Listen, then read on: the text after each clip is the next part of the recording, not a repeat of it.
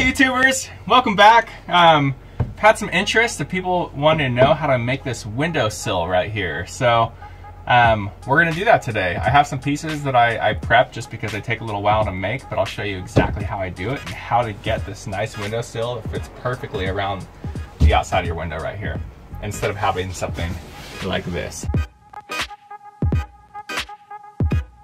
Sorry I don't have it loose already, but there's a metal frame that goes around your window. This is any aftermarket window that I've seen has this metal frame. That's what all the screws are in here. This is an OEM window, so it doesn't have it, but even the larger windows, you can do the same method for the larger windows. But what you want to do is you want to take this frame out and trace around the outside. And you're going to do that into a 1/2 inch piece of plywood, which I'll show you in a minute. And you're going to cut that out. And then you're gonna cut out a 1/4 inch or slightly more than a 1/4 inch off of that one as well. And you want those two pieces, and I'll show you those in a minute. So this is the piece of plywood I was talking about. So the first thing that you're gonna do is use that metal rim around the window. You're gonna put it down on your 1/2 inch piece of plywood. You're gonna trace around that and cut around that.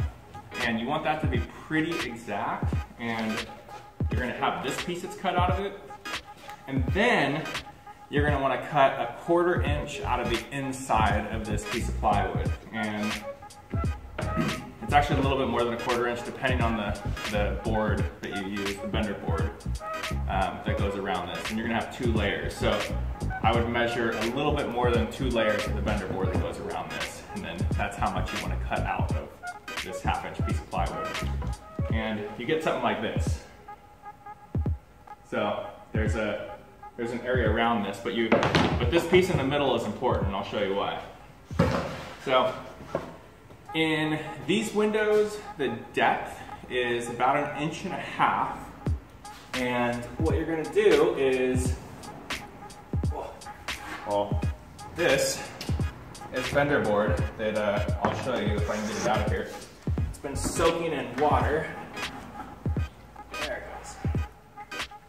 So this is bender board that has not been soaking in water. So, as you can see, it's very bendy. But if you bend it too much, it snaps. You don't want it to snap. So, if you soak it in water, it becomes even more pliable. So, that's a pretty, this is wood that can bend that much. Pretty awesome. So, this is for a different window, so it's wider, but I'm just going to use it for this example. What you're going to do is first you're going to rip this bender board down to about 2 inches if it's this type of window.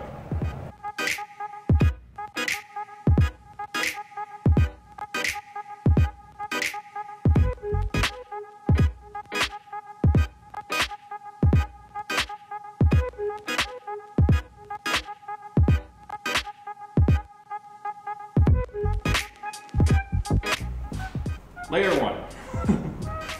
So you want 2 layers of this, and there's a joint right here. So what I like to do is make sure that my other joint is somewhere over here, or just so that I have a solid piece going over this joint to strengthen this joint. So you're gonna do 2 of those layers. As you can see, it's kind of a pain in the butt. It's easier when you have 2 people. You have one person holding it in because it's just come out of the corners constantly. But you want this inner piece the same size as the window, so when you put this all together, you know that it's gonna fit over the window.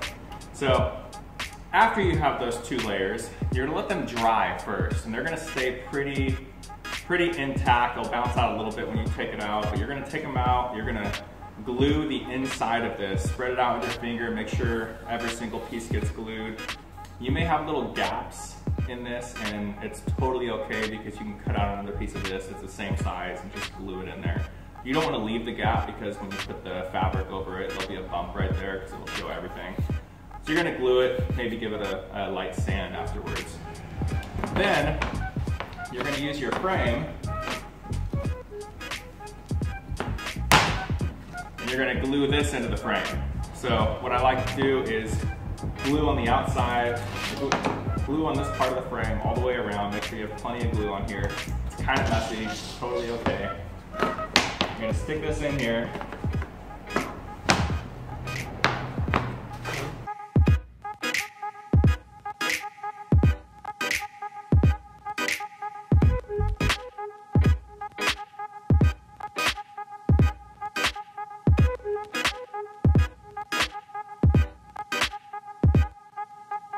nice and tight.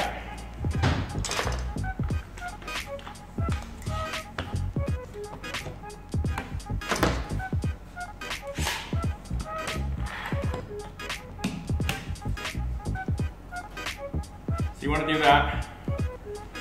It's great if you can get another clamp on this side as well. And then there might be gaps. You could probably see a little bit of gap around this corner right here. And that's okay. I would definitely fill that in with wood filler afterwards. And when you're done, you'll have this. So this is glued up all the way around in here. Here's a little spot that I had a gap. So I filled that in with another piece. I still have to give that a light sand. I used a little wood filler right here because I had a little bit of a crack. But this now fits perfectly over that window. After you've completed the windowsill and before you attach the fabric, you want to actually put it over the window and attach the wall panel. And the wall panel needs to have a hole in it because that's where your router is going to go. So the router bit that you want is a straight bit with a bearing at the very end of it. And what you're going to do is put it in that hole that you put in and make sure that hole is either on the left or the right side or somewhere not directly in the middle, because when you put your router bit in it, it's going to grab your window handle and chew that thing up. So either the left or the right, and you're going to just trace that bearing. Is going to catch the inside of your windowsill. And it's going to make a perfect cut all the way around. And the other really important thing is you want to make sure that wall panel is pressed up against your windowsill. If it's not and there's a big crack right there, then that bearing is going to fall off of your windowsill and you're going to make a big old gouge in your wall panel. So now that this is all glued up, dried up, sanded, we want to put fabric on it. And what we're going to do is use a piece of fabric that goes on in this fashion and wraps all the way around. And we're going to glue it to this flat side first, and then we're going to wrap it around this side, and then we're going to wrap it around that side. So first, you want to know the thickness that you want. So you want this fabric to come around enough to where you can staple it in here and make sure it's really solid. And you also want it to wrap around the back side. And I actually like to staple it on the back side too. So measure right here, add this, add whatever this distance is on here as well. And an easy way that I found to cut fabric is have two pieces of plywood set up, or your workbench and a piece of plywood, and measure whatever width of plywood you want. So in this, we're gonna go, this is 1.5 inches plus, let's say 2 inches, or 3.5 inches, plus another 1.5 inches, so 5 inches. I'll put another 1/2 inch on that as well. So we want a 6-inch piece that's going to go around that. So I'm going to move this plywood out 6 inches from the edge of my workbench. And you also need to know the length of the piece that you want. So for that, I'm going to measure. Basically you need the length of this, length of that, length of both of those. For this particular piece, it's about 7.5 feet that you actually need. So I'm going to cut 8 feet. And I already have a piece cut out, so I'm not going to cut another piece, and this is already for a different window. But I just want to show you what I do. So I would line this up with the edge of my workbench, and I'll use my scissors, and my scissors will just go against this. So the bottom scissor stays on that workbench the entire time. And here, I'll chop a little piece off, just to show you how easy it is.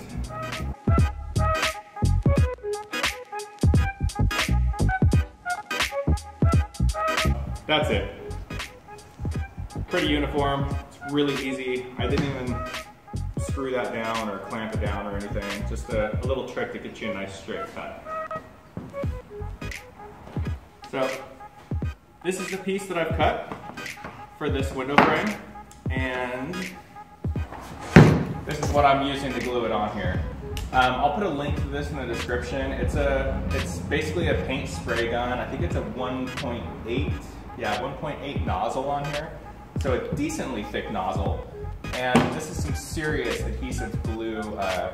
I ordered it from Grainger Industrial Supply, and To do an entire van, you're probably going to go through 2 gallons of this tape, or this glue, sorry. So I would recommend getting at least 2 gallons. This is really important too. This has all kinds of danger stuff on it about respiratory and breathing it. It doesn't smell particularly good, and after you glue all this stuff up, you're going to want to let your panels sit out for a good several days as well, and let them air out and let that glue and the off-gassing and all that dissipate. The other great tool,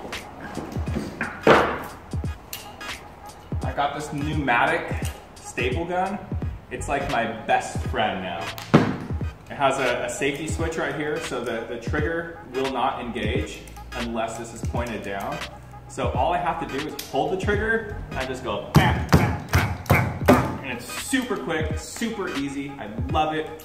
I really recommend it over the hand staplers because especially if you're doing an entire van and you're gonna do it the right way and actually staple it, your hand's gonna be super tired, and this thing is just way, way easy. And I'll put a link to this as well, but I got it from Home Depot. I think it was 60 bucks, so it's not breaking the bank or anything.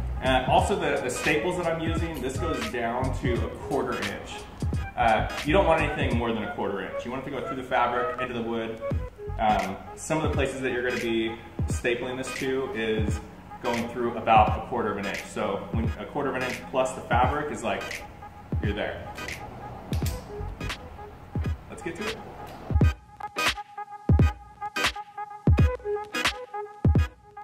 Right here I'm just measuring so I know exactly where I'm going to fold it, and I like to do that on both sides, that way it's uniform on each side. I'll show you that later.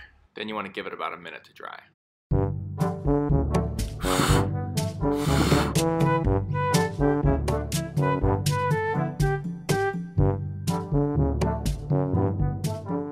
After about a minute, you're gonna fold it and it should stick really nicely. As long as you have a nice square cut, this should line up nice and perfectly with the weave of your material. Here I've cut a groove into a 2x4, and that's gonna be used as a mount while I'm gluing up the windowsill.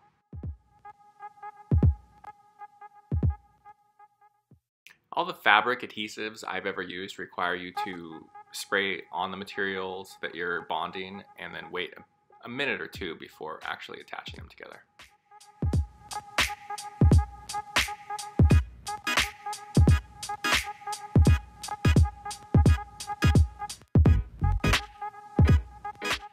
So I'm going to lay the material all the way down without glue on it just to measure the length of it, and then I'm going to add 1 inch to it and then make my line just how I started so I have the exact same fold on each side. At the very end, you can see I have a piece of blue tape over where I started, and that's for when I glue. I don't want to get any overspray on top of the existing fabric that I've already glued down, and I like to leave the edge of the fabric exposed, and that way the 2 pieces of fabric where they meet can actually adhere to each other. When I spray this, I'm doing my best to avoid overspray on the already glued down material.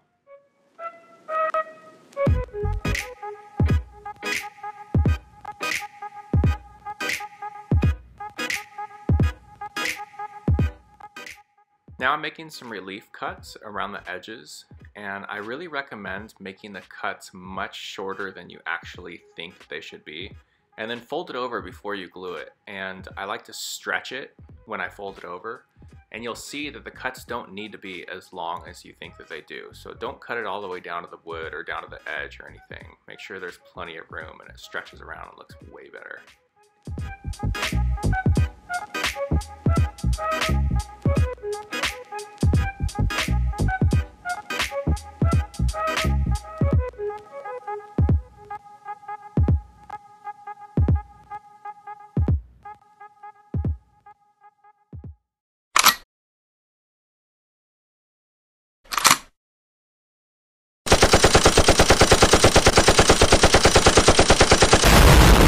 So I put plenty of staples in these things, and each piece that I've cut, I want to make sure that those are stapled, and I also staple on each side. And the staples that I'm using are 1/4 inch long, which is plenty to go through the material and into the wood and prevent it from going through the other side. So this is the piece that is going to go where the window is. So So I showed it to you when it didn't have the window frame in it, and it was just a hole next to the window. So just to give you a better idea, those get screwed together, and that's what you get.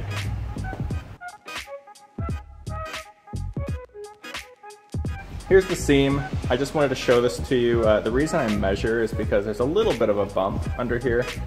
Most people are never gonna notice it, but I just like it to be uniform on each side of the seam just because.